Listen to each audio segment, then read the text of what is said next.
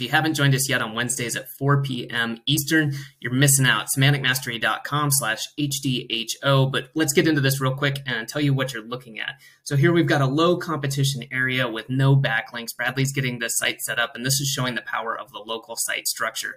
Seeing a lot of increases, as well as stuff popping into the top 3, the top 1, top 100. I mean, this is a crazy amount of keywords that it's popping for. Now let's look over here at a medium comp area. Of course, we're having right away less pop into the top 1, the top 3, but we're still getting a ton into the top 100. And then what happens when you take a medium competition area and you add some geo links to that, as well as maybe a topical link? Look at that top 1. 19 out of 56 keywords, top 3, top 5, top 10. Again, tons of results and on its way up. So come join us for Hump Day Hangouts.